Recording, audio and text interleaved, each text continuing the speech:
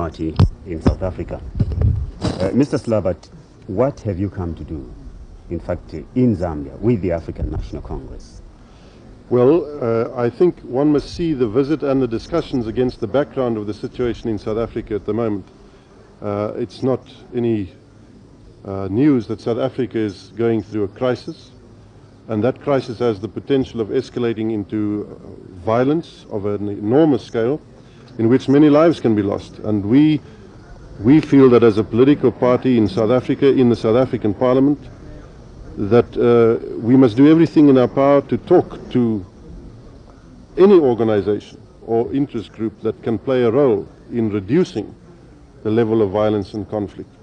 And there is no doubt that the ANC is a very important factor in this whole situation. In fact, I cannot see how we're going to have any kind of resolution in the future of South Africa if the ANC doesn't in some way participate in that resolution. So that's basically the reason we came. We came also to find out what their positions were on a whole range of issues, to clear up misunderstandings, and actually to find out where we really differ from one another. What influence has your party got on the government of South Africa? Well, formally speaking, we are the official opposition in the House of Assembly in Parliament. So we can spell out alternatives to the government, we can oppose the government, we can try and change the attitudes of predominantly the white electorate. We can also try and set up an interaction between ourselves and other extra-parliamentary organizations and movements, something which I think is very important. And I think we can be seen almost as symptomatic of the degree to which Parliament is prepared to change. So the more support for our ideas and our philosophy, the greater the likelihood that one could expect some kind of effective reform. Your progressive federal party, Mr. Slabbert, works hand in hand with Inkatha, that of Chief Gasha Buthelezi. And Gasha Buthelezi has been a close ally of the South African regime. How do you expect to be received by the ANC when you collaborate with the regime? Yes, I think you're using rather emotive terms like a close ally, hand in hand, and collaborate. Let me say immediately that Buthelezi and Inkatha are an important factor in the South African political spectrum. I don't think they can be ignored. My attitude is just as the ANC cannot be ignored, so Buthelezi cannot be ignored. If there is going to be any kind of bargaining, negotiation, then I'm afraid one must be prepared to negotiate and bargain with a wide spectrum of people, many of whom you may not agree with or even like. So in that sense, I'm not going into an alliance with Buthelezi against anybody else. I'm making a specific point that the alliance that I have in mind must be broad enough to include anybody who wants to work towards a non-racial democracy in that country. I also must make it clear that although I'm aware of the very sharp differences between the ANC and Inkatha, which is led by Chief Minister Buthelezi, I do not see the Chief Minister as a puppet of the South African regime, as somebody that supports apartheid and that is willing to uncritically be used by the South African government. I think in his way he is opposed to apartheid and he is sincere in his conviction about it. There may be other difficulties and problems, but I have not any personal experience of him being a cat's paw, as it were, to the South African regime.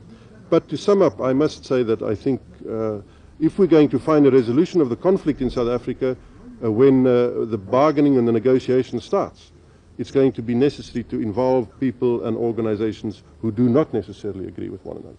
Your exercise, Mr. Slabbert, looks to be a rather futile one, in that you still insist that Gasha Buthelezi should be included in any meaningful talks.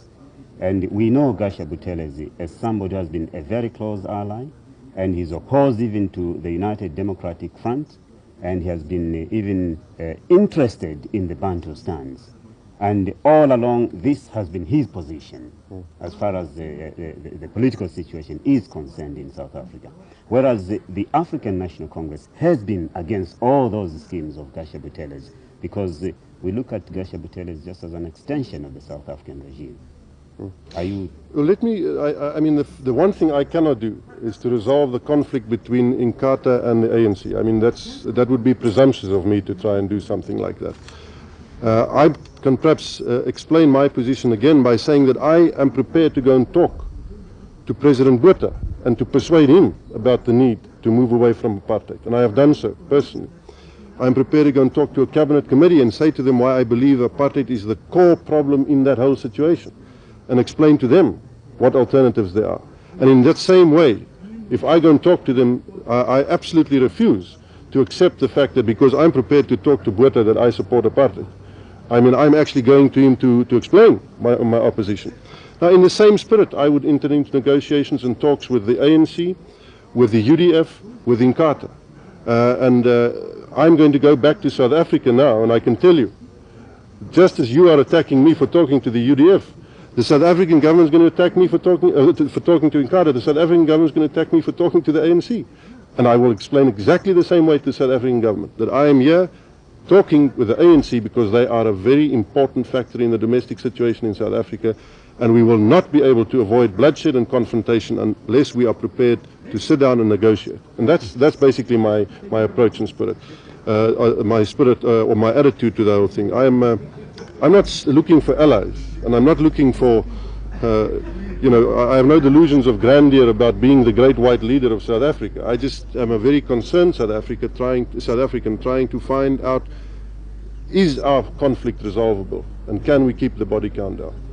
The South African regime has all along refused to enter into serious talks with the African National Congress of South Africa, because all along the regime has dubbed the ANC as communist-oriented, as a terrorist movement, and they've put conditions that before they can talk to the ANC has, first of all, to renounce violence. Do you hold the same view? Well, I made it quite clear to the South African government that I, for example, believe in the unconditional release of someone like Nelson Mandela. I say someone because there are other political prisoners as well. I've also made it quite clear that and I've understood it again in the discussions we've had over the last few days, that the ANC's commitment to the armed struggle and to violence was a last resort because of the absence of any constitutional and democratic means of opposition.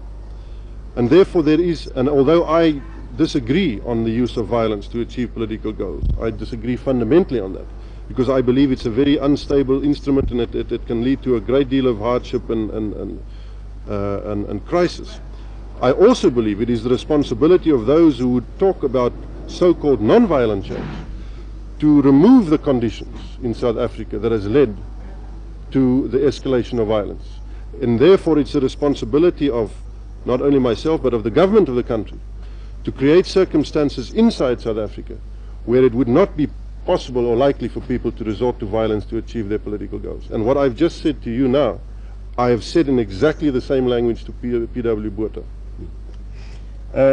Our President Kenneth Kaunda, has all along been warning the South African regime of this dangerous situation. In fact, he has talked of an explosion in South Africa if there is no immediate change. Do you look at it from the same point of view, that an explosion in South Africa is imminent? I have made that point many times. I've said that South Africa has the potential for incredible violence, and that there can be a great deal of bloodshed. And yes, I would say that the times have become far more urgent in that respect, that we are, as it were, on the edge of a precipice. But precisely because we're there, the same urgency exists to explore all possibilities, even at this late stage, to avoid that explosion. And this is the only kind of political role I can see myself playing, and that I'm prepared to do. Mr. Slabbert, we'd like to thank you very much indeed for granting us this interview. Thank you very much.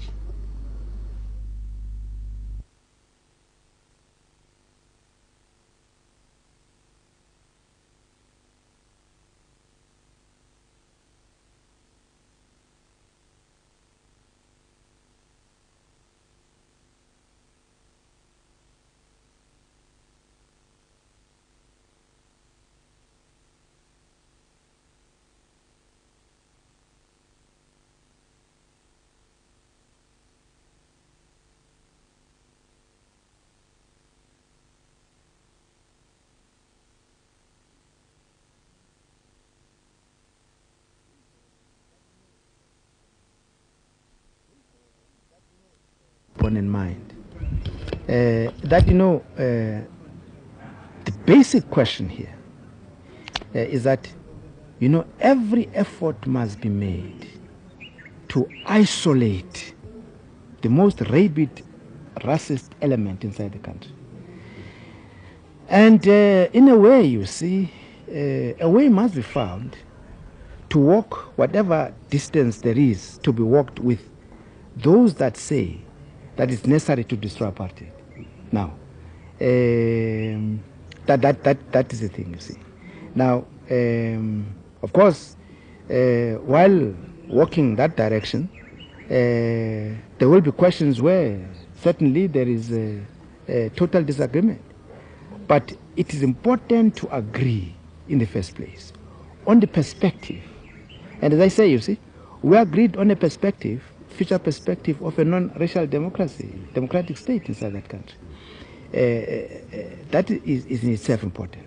Of course, how you reach that goal is something now where difference of approaches are going to be there. Now, certainly, of course, I mean, it would be naive of the ANC to think that from the discussions that were had with the PFP, suddenly tomorrow they are going to emerge as being one of the most militant allies of the African National Congress. No, that would be absolutely naive. But you see, it is important, you know, even to get to know what people think, to get to know how they think a goal can be reached. And you can only do that by talking to them. How do they reach that goal? Because you are saying that, as I say, you are agreed that it's necessary to do away with the party. But how do you reach that goal? And you can't know that until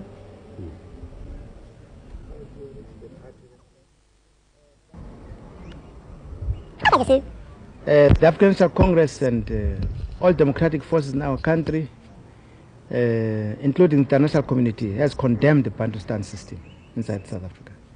And in fact, none of those Bantustan creations have been recognized by the international community. But you see, the ANC has had occasions where it has met with and discussed with Bantustan leaders to get to know precisely what do they think of this creation in which they are serving, and do they think that the people, it's necessary for them to continue to do this when the people in fact living under so-called independent states, their condition is becoming worse all the time.